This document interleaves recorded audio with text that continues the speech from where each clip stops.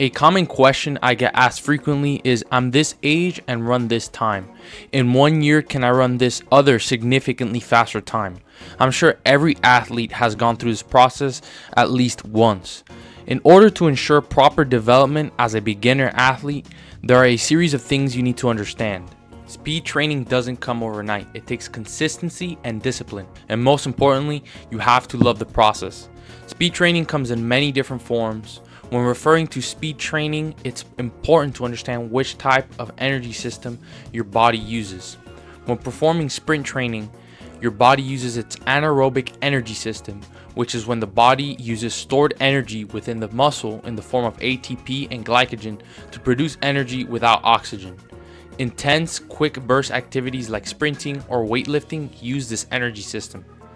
During these intense activities, your body uses its type 2A and type 2B muscle fibers or fast twitch muscle fibers to perform these activities. Fast twitch muscle fibers are very powerful and contract quickly but tire out quickly.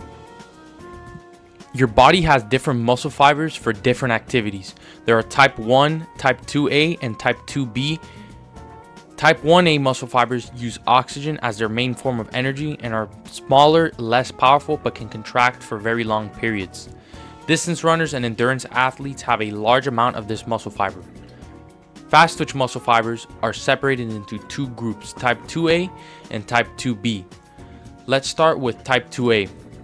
Type 2A muscle fibers are fast oxidative and use a mix of aerobic and anaerobic energy pathways for fuel. Type 2A muscle fibers are more fatigue resistant than type 2B muscle fibers. Type 2A muscle fibers aren't as powerful as type 2B, but are still significantly powerful and are important for sprinters. Type 2A muscle fibers are useful for events like the 400 meter and the final parts of the 200 meter. Now, type 2B muscle fibers are more powerful and more prominent in events like the 60 meter and 100 meter dash. These muscle fibers are extremely powerful and are fast glycolytic, meaning they primarily use stored energy within the muscle, not oxygen for fuel. These muscle fibers are used for the initial parts of the race. They are essential for a fast block start and high top speed. Your type 2A muscle fibers are very important for speed maintenance and also contribute somewhat to the initial parts of the race alongside your type 2B. Most people are born with an even balance of fast twitch and slow twitch muscle fibers. Usually 45 to 55% slow twitch, 30 to 35% type 2A fast twitch, and 10 to 20% type 2B. While muscle fiber type is mostly genetic, environmental factors like training and nutrition can affect the behavior of type 1A muscle fibers to act more like fast twitch muscle fibers. Now that the foundation has been placed, let's talk about how we can use training to target these muscle fiber types to develop them. Speed training for pure acceleration and top speed requires full rest and maximal intensity.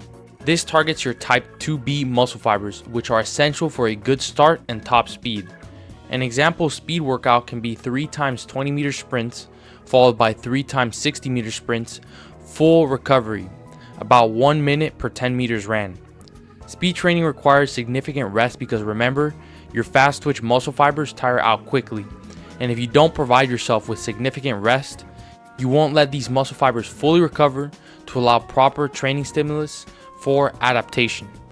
Short rest interval training has its benefits, but it's important to note that every form of training has a time and place.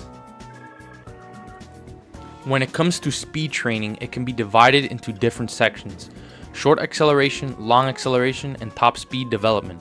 Short acceleration training consists of the initial part of the drive phase around 0 to 20 meters. In this phase of the race, your body is working hard to overcome inertia and produce force rapidly. At this point, it is important to have proper body positions so you can more effectively accelerate and transition into the top speed. Long acceleration training consists of 25 to 40 meters. In this part of the race, you are no longer low to the ground and are starting to transition into top speed, but aren't quite there yet. Training this will develop your 20 to 40 meter speed and help your transition as well.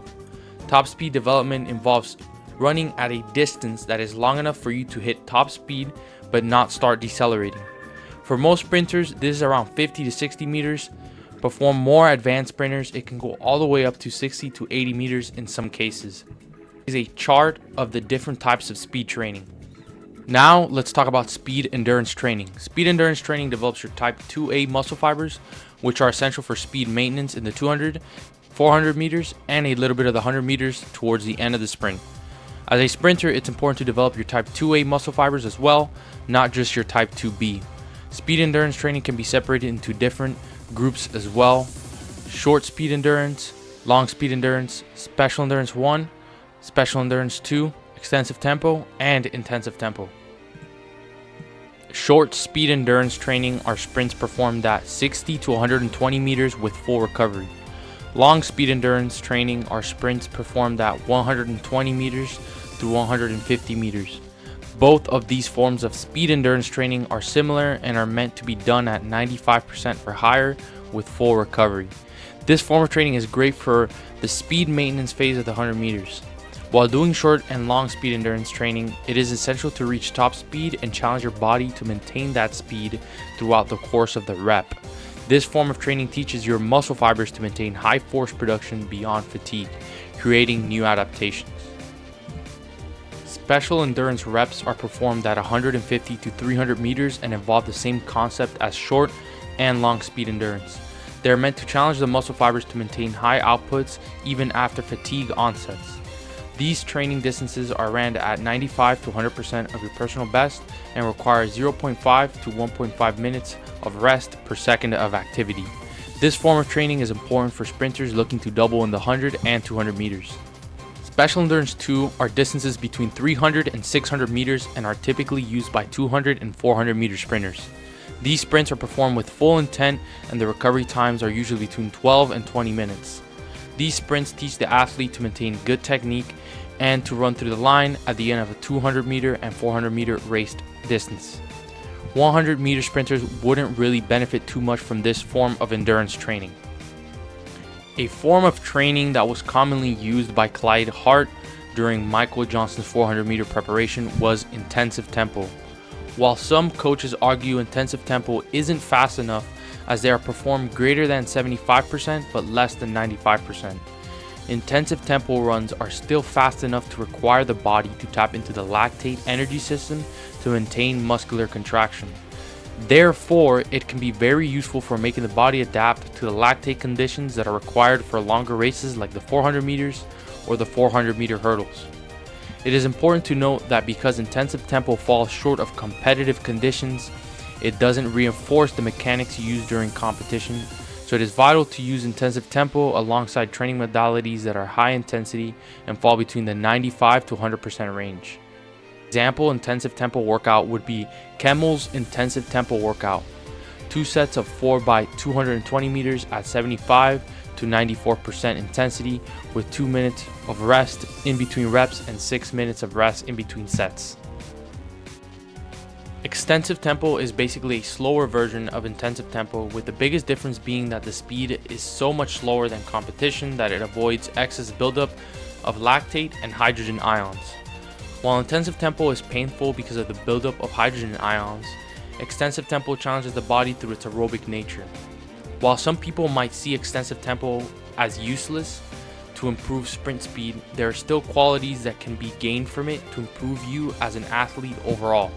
While extensive tempo might not make you faster directly, you're still developing elasticity through each stride, which acts as a mini plyometric. Extensive tempo running is surprisingly very popular among a lot of sprint coaches, even though it might seem of little benefit. This is because of its low effect on the CNS or central nervous system and its ability to improve circulation and tight muscles. It's commonly used as a form of active recovery.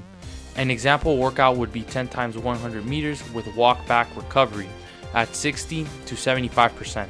Recovery has to be incomplete to challenge the aerobic system. Now, if you're someone that is getting into sprinting and are looking to start training, it's important to not do too much at the same time. As a beginner, you should primarily focus on good technique, learning how to perform drills, and develop your general fitness to be able to support the demands of sprinting.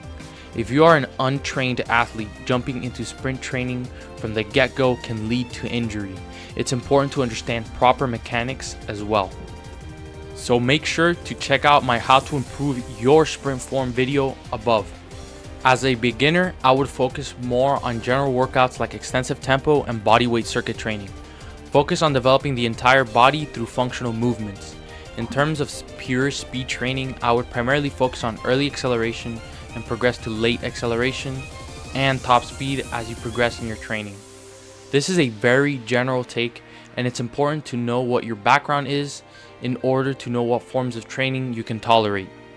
Thank you all so much for watching. Remember to always strive to be better and stay planetary.